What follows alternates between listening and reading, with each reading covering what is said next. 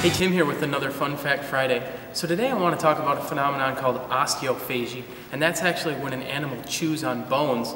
And you can see from the tips of this dead head that the antlers have been chewed on by another animal.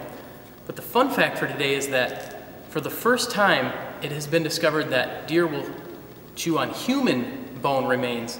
And they had photographic evidence published in the Journal of Forensic Science. And basically people donated their bodies to studying how the human body decays in the wild. So they put it out in front of trail cameras, and surprisingly enough, a deer was gnawing on the remains.